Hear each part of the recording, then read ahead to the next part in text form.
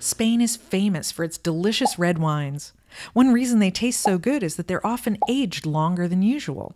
Spain even has a certification system that lets you know which wines are guaranteed to be old enough to drink. Let me see some ID, guys. I left it at home. Fine red wines are designed to improve with age, but most are snapped up and drunk well before they reach their prime. In Spain, no special label terms are needed for standard wines designed to be enjoyed right away. However, the designations Crianza, Reserva, and Gran Reserva on red wine labels certify age-worthy wines that have already matured for at least 2 years, 3 years, or 5 years, respectively. Why is aging wine so important? Fermentation is a traumatic experience, particularly for red wines, which can seem harsh and disjointed afterwards. So winemakers mellow their premium reds for months in barrels, then even longer in bottles before they're sold. Unlike glass, wood is an organic material that can breathe and react with whatever's stored inside.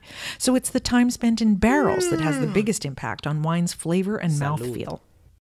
Barrel aging changes how wine tastes in 3 distinct ways. First, water and alcohol can escape through the wood's pores, concentrating the remaining flavor components.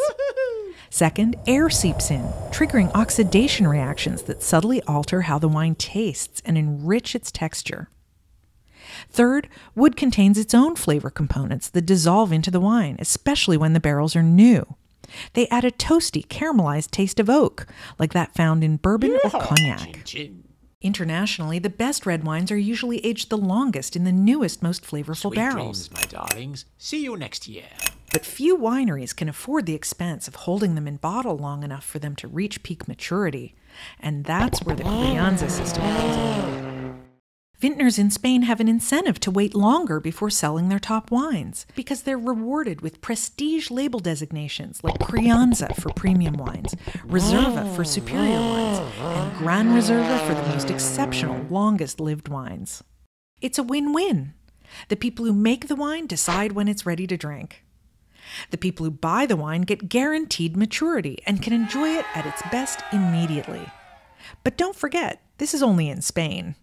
Most countries don't regulate terms like reserve, and only Spain has these marvelous 3-tiered certifications based on aging.